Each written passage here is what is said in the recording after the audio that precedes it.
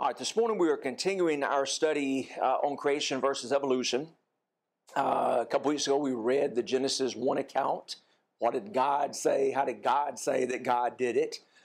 That kind of ends the discussion for me, and I know it does for you as well.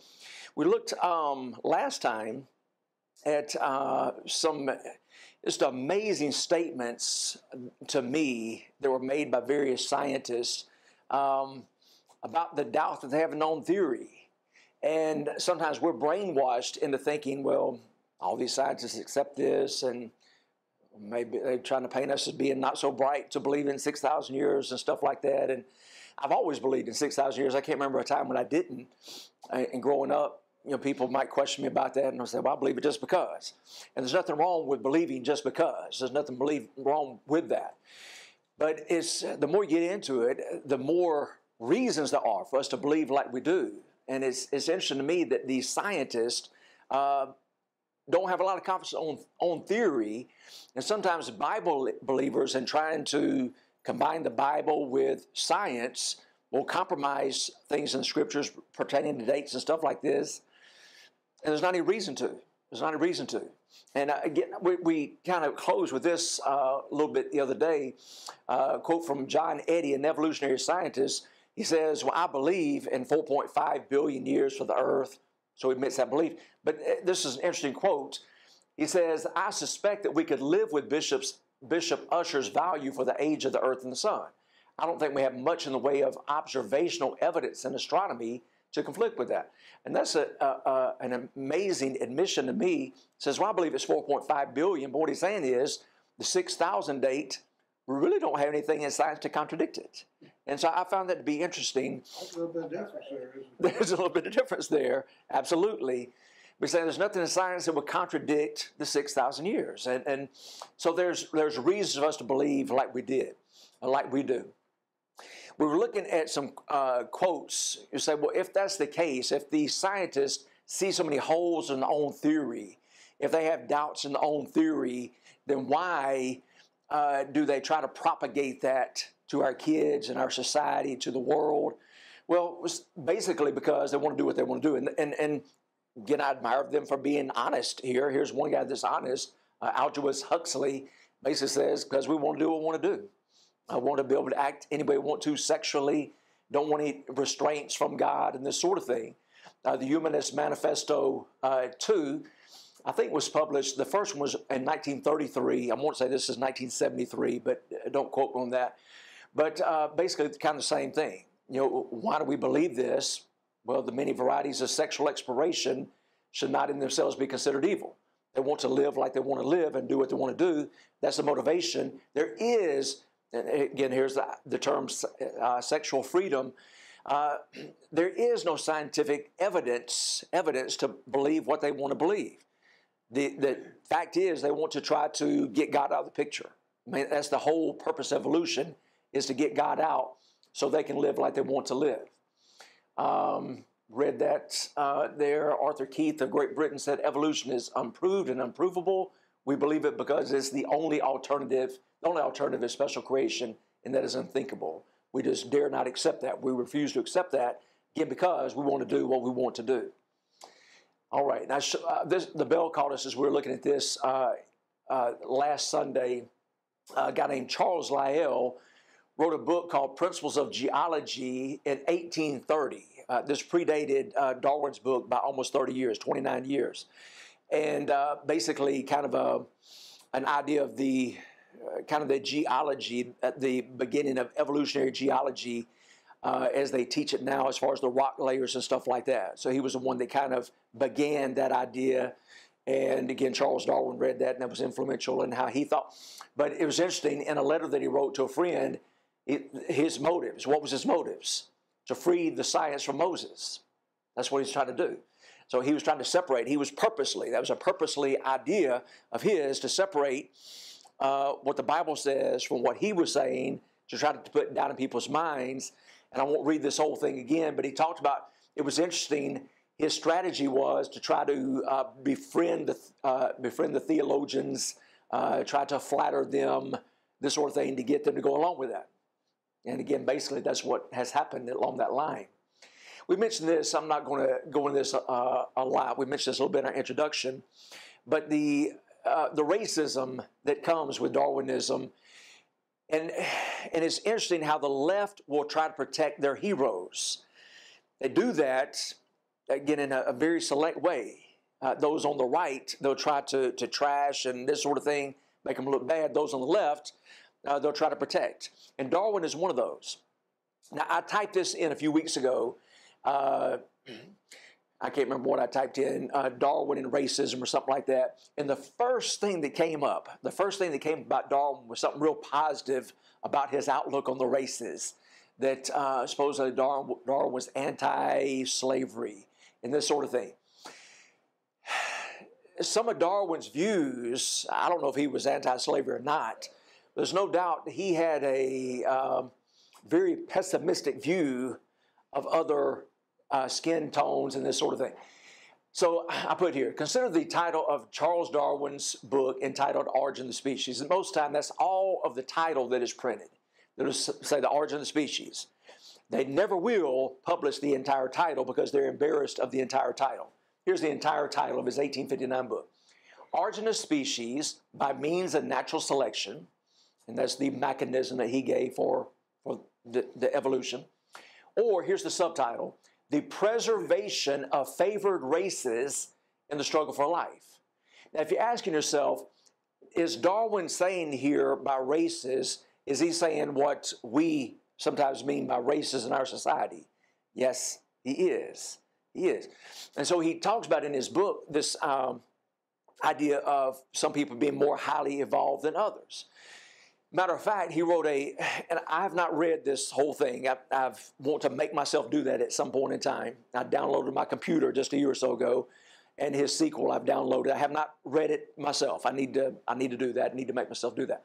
He wrote a sequel in, I believe it was 1873, called Descent of Man, 14 years later. And in that book, in The Descent of Man, he predicted the extinction of the brown and black races of the earth in his book, that the white populations of the earth are going to eventually, I can't remember how he put it, enslave or capture, destroy, kill the darker race of the earth. That's in his book.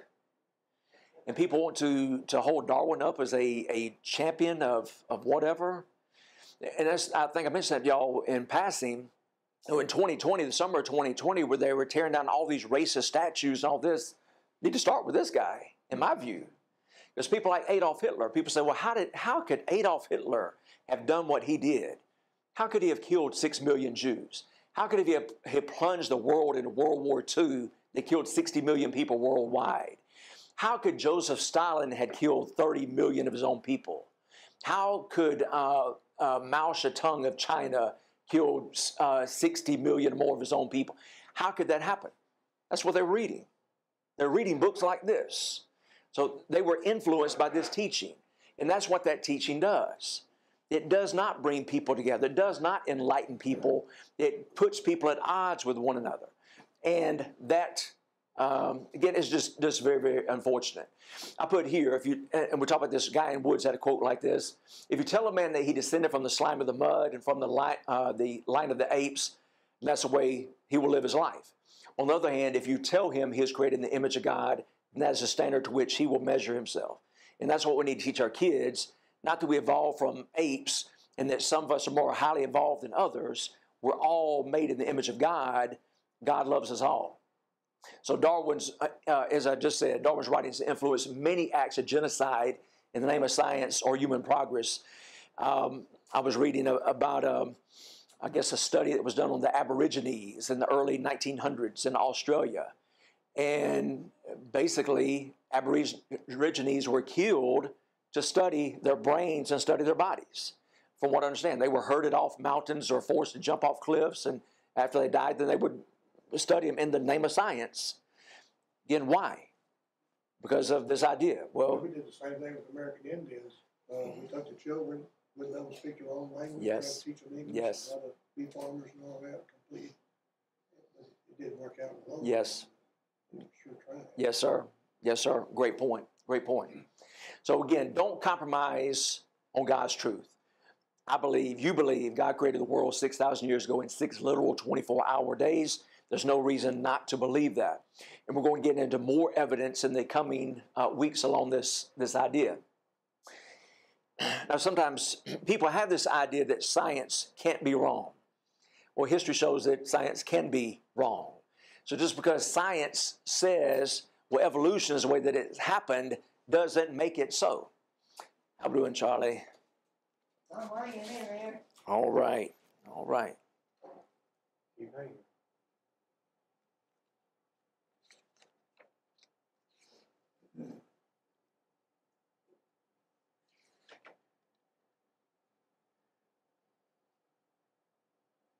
We all think it's on for your 30-minute service, George Weston. This Charles, better be starting New Year off, man. I know that third cup of coffee tasted good, Oh, second cup. I don't think that much. Okay. All right, so science can be wrong. So things, for instance, like rocks falling at different speeds. That's what science used to teach. Some rocks fall faster than others. I didn't put this video in here, probably should have. Y'all been interested in this. But I think it was Galileo that discovered that in a vacuum things fall at the same rate, even a feather in a bowling ball, which is still hard for me to believe. But I've got the video where in a vacuum they fall at the same rate. Amazing. But rocks don't fall at different rates, especially not in a vacuum. Bloodletting, the idea that, okay, to bleed somebody purposely will bleed out the infection. And you've read that and studied that. The barbers of that day, I think that's what they were. They were the bloodletters in town. And George Washington, y'all have probably heard this story, but George Washington on December 12th, 1799, was a healthy 67-year-old man who got sick, was out in the bad weather and all this, didn't get on dry clothes, got sick, wasn't feeling well, so they brought in a doctor who bled out a pint of his blood, wasn't getting better. Eventually, they drained 5 pints of his blood, and he died on December 14th. Basically, his body went into shock. But that's what the science of that day taught. Take out some blood, and you're going to feel better. Well, it killed the father of our country. Planets going around the earth. Things like that. Science can be wrong. Scientists can be wrong. And I know y'all know that, but I think that's important to understand. They can be wrong. We don't need to accept anything that they say, particularly on this subject, blindly. So evolution is wrong and is a lie that has been imposed on society. Now, before we get into more proofs of some of these things, I want to kind of pause and look at the flood with y'all for just a minute. The flood is a fascinating subject to me on many, many levels. It's just very, very intriguing. You say, well, why is the flood important pertaining to the age of the earth and some of these evidences? Well, I want to share some of that with you. So before we delve into evidence for biblical creation further, I want to consider the worldwide flood of Noah's day. The Bible shows clearly, as we said, that the world is approximately 6,000 years of age. Evolution claims that the universe had its origins in the Big Bang roughly 14 billion years ago. Most secular scientists believe that to be the case, and they ridicule the teachings of the Bible and beliefs of Christians in respect to chronology. And I was watching this morning, a short video on this. They were saying that basically that's what their strategy has become. Not really proving anything we say, trying to, that what you're saying is contradicting, but just to try to make fun of us, kind of like we talked about in the Scopes trial. So that's what they fall into, is to try to ridicule us and belittle us for what we believe and don't really have any proof to back it up. Charlie? Well, what I read in the Bible, I can't remember where it was at. The Lord let Noah know that it was going to rain 40 days and 40 nights, and after that, there'd be a rainbow. And he said it wouldn't rain 40 days, 40 nights no more. That's right, Charlie. We're going to look at some of that in Genesis 6. You're exactly right. At the same time, these scientific experts denied the idea of a worldwide cataclysmic flood as described in the sacred biblical text. And again, amazing what I put in parentheses, and I think I mentioned this to y'all before. In the same breath, they'll say it's impossible that the earth could have been flooded by water. A planet that's 70% of water right now, a planet which, if you lowered the mountains and raised the valleys and trenches, would be 1.5 miles covered with water today. So to say, again, that's an amazing statement. And then turn around the next breath and say that Mars, which doesn't have a drop of water right now, had a worldwide flood. You make sense out of that to me. That makes no sense to me. So why is this important, that they ignore or refuse to look at the evidence for the flood? Well, this gross oversight on the part of mainstream science has led to wildly erroneous dates regarding the beginning of everything. I firmly believe that. So why do they get some of these dates of millions and millions of years? Because they ignore the flood and what that would do to the aging process and the things that they look at and study. If the time scaffolding that props up evolution is removed, the entire theory collapses as the fake and fraud that it is. And that's why I think it is so important that we not compromise this issue. And again, some people will try to do that, say, well, maybe the earth is millions of years. No, it's not. And I think it's important not to again, concede that or to give in on that point. So again, what's the deal with water? Well, water multiplies the aging process, and I imagine a lot of y'all are a lot more familiar with this than I am and have things you can add to this, and the breakdown of chemicals. If the entire planet was underwater for months, as the Bible says that it was, the earth would appear to be much older than it really is. There's no doubt about that. I mean, even scientists don't believe in the flood. If you say, well, what would it be like if the world had been covered by water? It'd look a lot older than it is right now. So I want to look at some of the evidence for a worldwide deluge and pre-flood conditions on earth. All right, so in Genesis 2, so we read Genesis 1 with y'all a couple weeks ago. Here's the next chapter, Genesis. I'm not read the whole chapter, just a couple of quotes here. These are the generations of the heavens and of the earth when they were created, in the day that the Lord God made the earth and the heavens, and every plant of the field before it was in the earth, and every herb of the field before it grew. For the Lord God had not caused it to rain upon the earth, and there was not a man to till the ground. But there went up a mist from the earth, and watered the whole face of the ground. Now that sounds like, it says a mist from the earth, it sounds like that was a worldwide condition. That there was a mist that went up, like an underground irrigation system almost worldwide, that watered the world. Now, did that remain in place until the time of the flood? Well, it's hard to prove. I've heard preachers, I know that y'all have too, and they'll turn to Hebrews 11 that said, well, Moses warned of things that had not been seen before, what hadn't rained before. So I've heard that y'all have too. It had never rained before the time of the flood. Well, again, if that is the case, then that tells us a lot too. Again, did that change somewhere time? Well, again, I don't know, but it seems to be saying that was the way the earth was watered at this time. Skipping down to Genesis 4, 19, 20 through 24, talk about the conditions spiritually of the planet.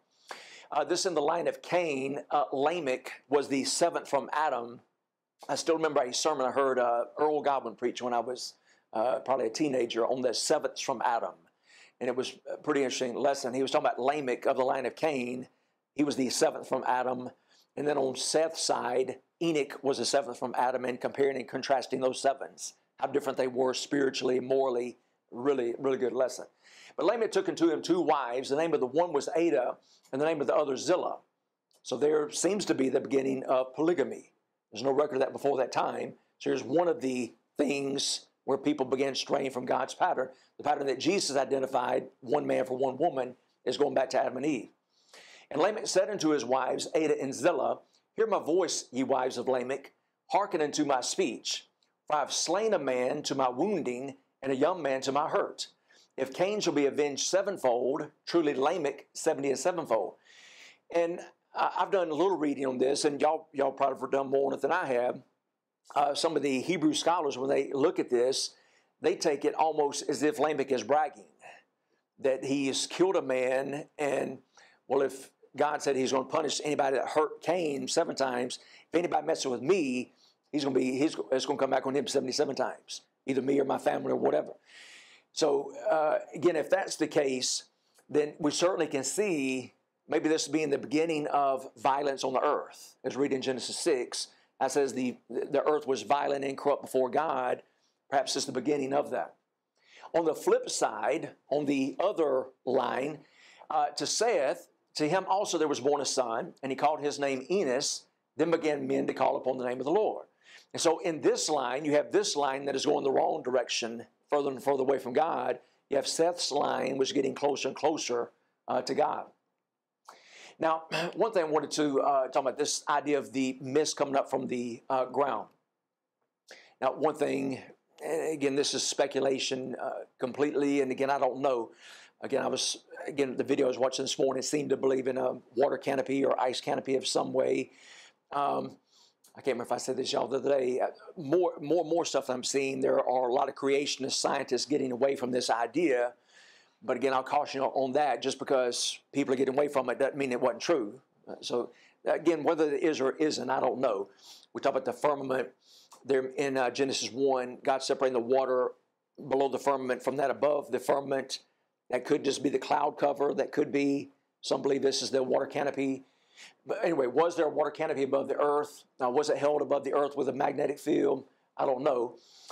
In Genesis 1 and verse 7, as we said, God made the firmament. Again, later on that chapter, read of the birds flying in the firmament, and divided the waters which were under the firmament from the waters which are above the firmament, and it was so. So again, is that cloud cover? Is that a full-fledged water canopy? Again, I don't know. Most of the waters now visible was below the earth at one time. Were these chambers one of the sources for the flood waters? Well, we're going to look at that more in Genesis 6, but it talks about the fountains of the great deep being broken up. And so I can visualize. I'm going to show you all some couple of pictures later on. I can picture water gushing out from the earth. So you got the rain falling. Apparently, you got water coming up from the earth in torrents too during the time of the flood. Psalm 24, 1 and 2 says, "The earth is the Lord's and the fullness thereof, the world and they that dwell therein." Paul quoted that in 1 Corinthians. "For he hath founded it, he, God, hath founded it, the earth, upon the seas, and established it upon the floods." So found the earth upon the waters, and even today there's waters underground in our present day. Psalm 33 and verse 7 says, "He gathereth the waters of the seas together as an heap, he layeth up the depth in storehouses." Psalm 136, 6, "To him that stretched out the earth above the waters." Some scientists today still believe that there are huge water chambers under the earth. Some believe there still may be more water below the earth than above the earth. I don't know if that's the case or not. Something I saw a while back was talking about Japanese scientists have done studies in some of their mountains and all on their island that have indicated that there's salt water beneath some of those mountains. So I think there's still a lot of huge water deposits even today on our planet. Fault lines are still visible. Was a ring of fire caused during the days of the flood? We'll talk more about that later on. But people laugh at that idea and say the water poured out of the earth, that can't happen. Well, it is today. We all go and see that. We go see those things. So today we see that phenomenon even in the form of geysers. Was this a more prominent feature at one point than it is today? So certainly it is possible. People that laugh off that idea and say that water can't gush up from the ground, it still is today in some places. Well, scientists have shown, I've seen films where they showed under the ocean, fountains were coming up, I guess to be fresh water. Okay. Sure. Interesting. That's proven fact. When I don't know if Dad remembers this. I don't know if he was standing with me when I was talking to one of the Werners when they redid the field in 2002. And he was, they were doing a lot of work and really tilling up the ground. And I was asking about that and why they were tilling up so much. And according to him, he said even today that like the roots of grass, if you dig deep enough, as the tides change and so forth, that the water comes up from underground and can water the roots of the grass. Say the hair grass roots can go down 6 foot into the ground. How about that? So that's even today, that phenomenon of the water impacting us still exists. I think when Lester studied Job, talk about God said the oceans of water can come this far, no further.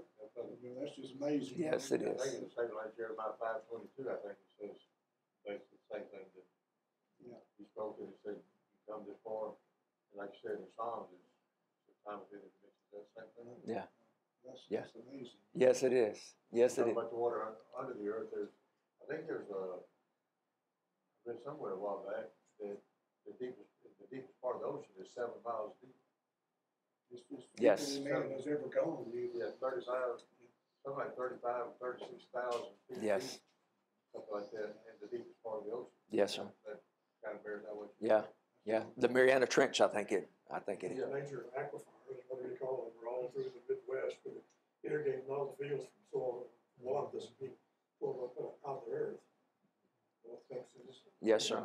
Yes, sir. There are artesian wells everywhere, you know, with it. Those start drinking. There's one down here at Fort Morgan, you know, it flows all the time, just a small one. Okay. But, there's no water under there. Yes, sir. Yes, I sir. mean, all of Baldwin County's drinking water comes from wells. They're just deep.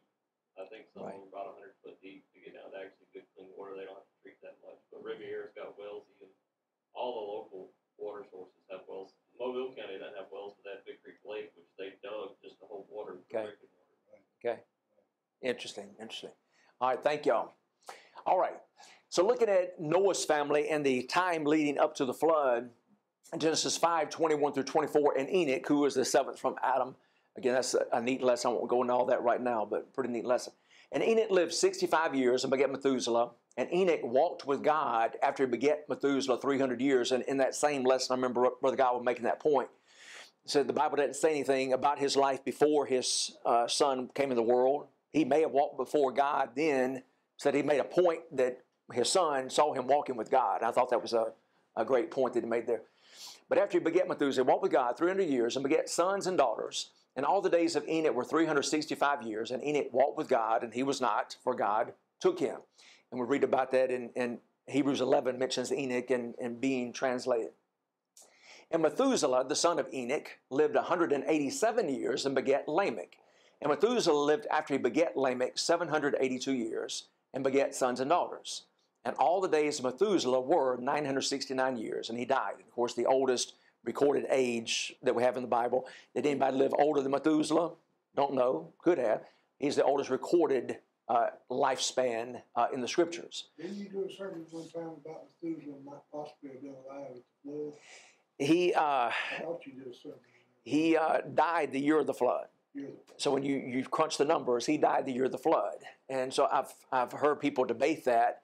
And it can be hard to be dogmatic either way. But so some will say, well, did Methuselah, did the oldest man, did he die as a result of the flood? Or did he die before the flood?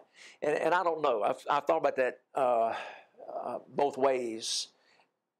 You know, when I look at it, how did Noah get to be such a righteous man? You know, the Bible talks about him being righteous in his generation.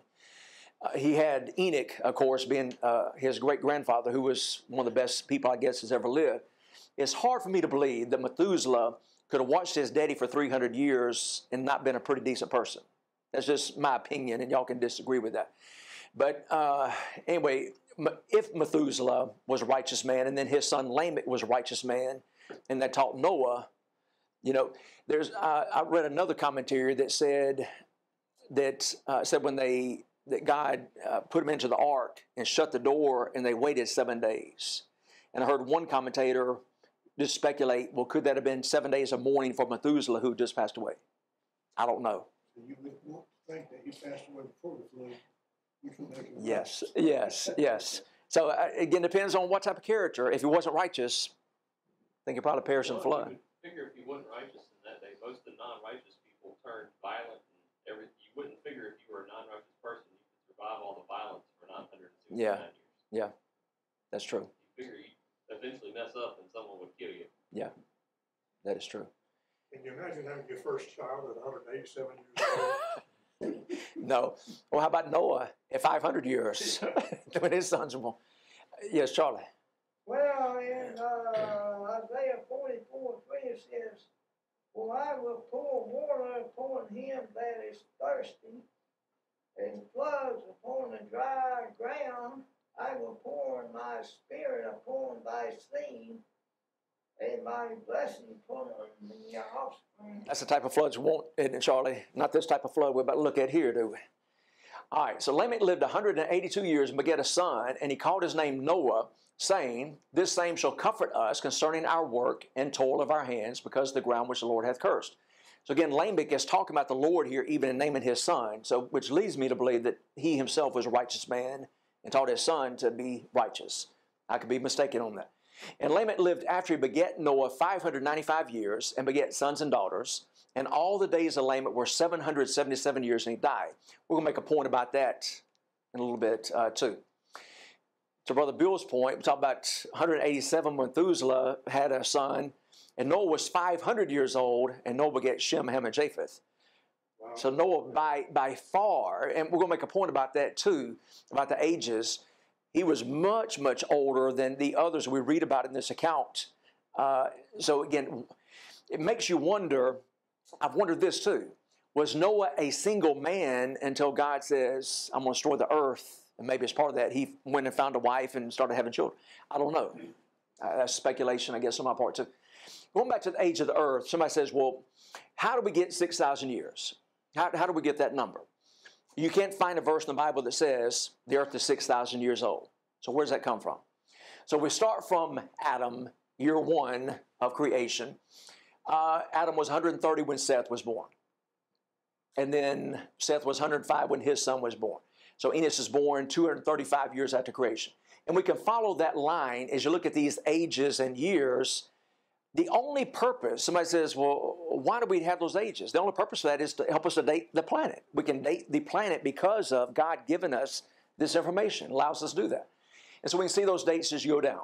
So we can follow, again, father to son, to son, to son, to son, and so forth. So you get to Noah. He was born 1,056 years after creation.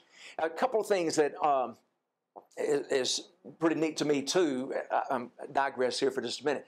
When you study these ages, Methuselah was born 687 years after creation.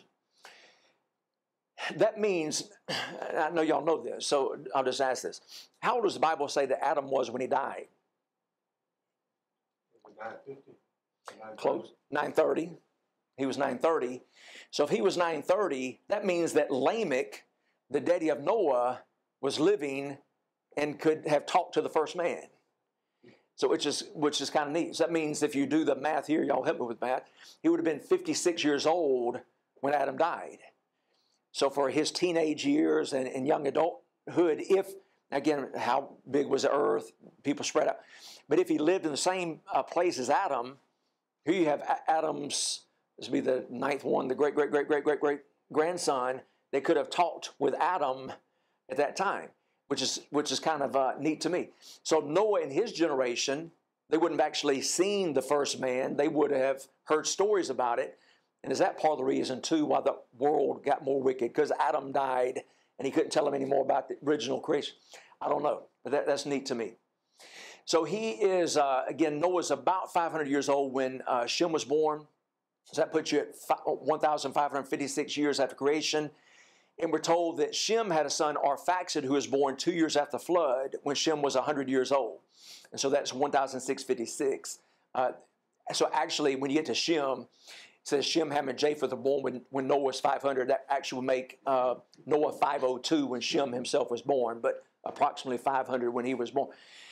So anyway, that can give us a firm date of 1,656 years after creation when the flood came. So we can date that by looking at these ages there in Genesis 5. So we can continue in Genesis 10 and 11. It gives us the line from Shem down to Abraham and those. And the same thing, it tells us when each was born, when the next son came along. So Salah, the son of Arphaxad, was born when Arphaxad was 35. So again, adding the 35 to that number, we get 1,691 years after creation. His son Eber, his son Peleg, which, by the way, the Bible says in Genesis 10, I think it is, in the days of Peleg, the earth was divided. So that's an interesting thing to study too, what he's talking about there. We may get that later on. Peleg, Reu, Sereg, Nahor, Terah, Abram. This is a little bit, there's some controversy on this too, because it talks about that Terah was 70 and it names his three sons. But then others will say, well, the Bible says that Terah was 205 when he died in the city of Haran, and that Abram was 75 when he left Haran. So that'd make Terah 130. So most commentators believe that Terah began having children at age 70 and that Abraham himself was 130. Terah was 130 when Abraham was born. But there's some debate about that. So again, these dates can be off by a few decades, but you can't get millions of years difference. Isaac was born when Abraham was 100, as y'all know. Jacob was born when Isaac was 60. Now going back to Abram just a minute. Abram left Haran at the age of 75, so we can date that from creation, if Terah was 130 when Abram was born, to 2,081 years after creation. So 430 years after the promise was made to Abram to leave his people, as Paul talked about in Galatians 3:17, we talked with y'all about a few weeks ago, and traveled to the promised land, his descendants left Egypt after being held as slaves. And I believe that's in Exodus 12, verse 40 and 41. So this means the Israelites left Egypt 2,511 years after creation. Now, again, you can't find that in the Bible where it says they left 2,511 years after creation. My point is that you can follow it pretty closely. I mean, it's pretty accurate, pretty exact in what is given to us. Here's a couple of these verses real quick. So Abram departed as the Lord had spoken unto him in Genesis 12 and verse 4. And Lot went with him, and Abram was 75 years old when he departed out of Haran. And again, we know that Terah was 205 when he died in Haran. I'm not getting all this. Again, we talk about this in Galatians. Abram was told that his ancestors would be afflicted for 400 years. In Acts 7, Stephen, Dad did a great job talking about that recently in the book of Acts. But Stephen says that the people are being treated evil for 400 years. That's a quote from Genesis 15:13. Here's the Exodus 12, 40 and 41. Now the sojourning of the children of Israel who dwelt in Egypt. Again, that doesn't say they sojourned in Egypt for 430 years, but their years they're sojourning. And a lot of Bible scholars believe that includes Abraham sojourning and Isaac sojourning and Jacob sojourning, etc. was 430 years. And it came to pass at the end of 430 years, even the self-same day it came to pass, that all the hosts of the Lord went out from the land of Egypt. Paul, again, made this clearer in Galatians 3, says that Abraham and to his seed were the promises made. He saith not into seeds as of many, but as of one, and to thy seed, which is Christ. In this I say that the covenant, the promises made to Abraham in Genesis 12, that was confirmed before of God in Christ, the law, which is 430 years after, cannot disannul, that it should make the promise of none effect. Now the law was given on Mount Sinai a year after they crossed the Red Sea. And so Paul says that 430 years was from the promise made to Abraham to the law being given. So he traces it there, not just to their time in Egypt. Again, some will disagree, and I told you it is possible mathematically for them to have been there 400 years, but it's really a stretch. I showed you those ages. They would have to, some of those fathers would have been really old and had a son right before they died to make those meet. But be that as it may. All right, if we accept that or being close to that, 2511 after they left Egypt, here's another important piece of the puzzle to tie this in. And Brother Bill talked about this a few years ago in his study of the Kings, a very interesting study. And it came to pass in the 480th year after the children of Israel were come out of the land of Egypt, in the 4th year of Solomon's reign over Israel, in the month Ziph, which is the 2nd month, that he began to build the house of the Lord. So know that Solomon began building the temple 480 years after they left Egypt. Well, can we trace that? Yes, I didn't put all this in here, but and Brother Bill did a great job talking about the reigns of the kings. Again, we can count the years, how long the kings reigned, each one, and you can trace that back. So this occurred approximately 3,000 years ago, which means that creation occurred about 6,000 years ago. Archbishop Usher, who wrote in the 1600s, and his dates were accepted by everyone until modern times, and I bought his book a couple years ago and have read some of it. Very interesting. He was a tremendous scholar. But Usher dates the beginning of the construction of the temple as occurring in 1012 BC by computing the reigns of the kings of Israel. There is not a verse in the Bible that says creation occurred in 4000 BC, but the number seems to add up to that amount of time, so about 6,000 years ago. Now, I would not dare to get this exact, but Usher, in reading his book, he's, again, tremendously confident in what he said. But he said creation occurred on Sunday, October 23rd, 4004 BC. I don't dare to say that it happened exactly that, but that's pretty confident to give you the month and the day. But the point is, again, that about 6,000 years is what the Bible clearly teaches for the age of the earth. Now, we're talking about this, and before class, y'all were talking about the billions of years and the 4.5 or 14 billion. And I heard a speaker say this, and it was really interesting. He said the age of the earth has doubled every 15 years for the last 150 years. Arbitrarily, evolutionists add time thinking this is the solution to their problems. So it's interesting, when their theory doesn't quite work out, let's just add more time. This doesn't work, let's just add more time. So my guess is like that 4.5 billion years for the earth and the sun and the 14 billion, 100 years from now, it's going to be more than that. They're going to have to add some more time to make it all work. But it's interesting, when I saw somebody had chart on that one time, that in George Washington's day, some of the, like Voltaire and some of those that were starting to doubt God would say, well, the earth was created 70,000 years ago, which again is a far cry from millions and millions of years.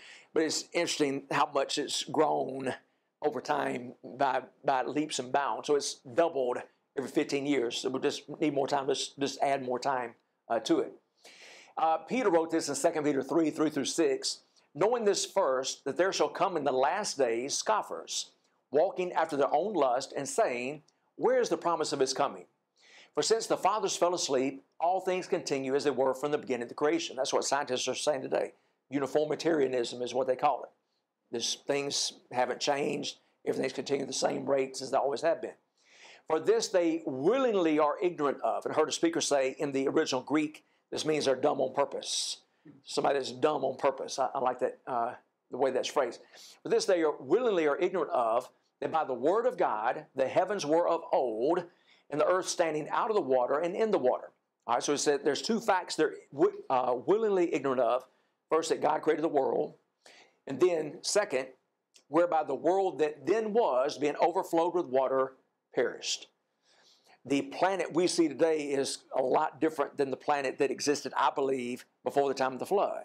And so people that study these things, they are willfully ignorant. They want to ignore this on purpose, that there was a creation and that the earth was flooded by a worldwide flood. So they willfully forget this. And I put there, how do you explain flat surfaces on the earth with millions of dead creatures in them? And that's what you see. That's what geology shows. The evidence of the flood is around the planet. And we're going to look more at that too. I want to share this with you. I thought this was a neat illustration. I heard a speaker talking about this when it comes to dating things and talking about determining when things occurred.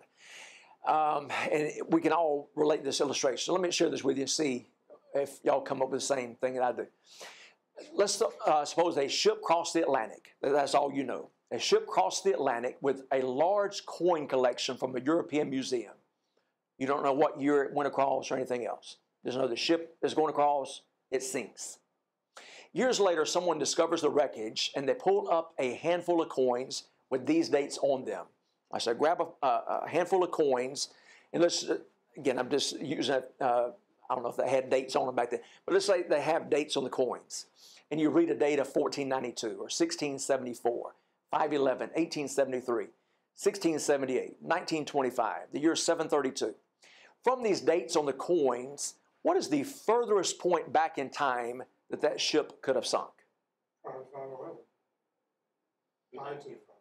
Prior to 511? Okay. I don't think I'm wording that question very well. That'd be 1925, 26, because it was 1925 coin. Right. All right, so if you follow the logic, if you see a 1925 coin, the shipwreck had to have happened after 1925 for there to be a 1925 coin. If y'all follow the logic there. It's the same thing with the dating things that you see that people use for dating. Say, you can look at this and study this. It may not give you the exact date, but it gives you a limiting factor. It can't be beyond this point. And we're going to look at a number of things like that with y'all that you say, well, it doesn't necessarily say this is when this happened, but it couldn't have happened any sooner than this particular thing. I did not word that very well there, Brother Bill. All right, we'll pick up with that, Lord willing, next Sunday. Thank you for your great comments and great attention.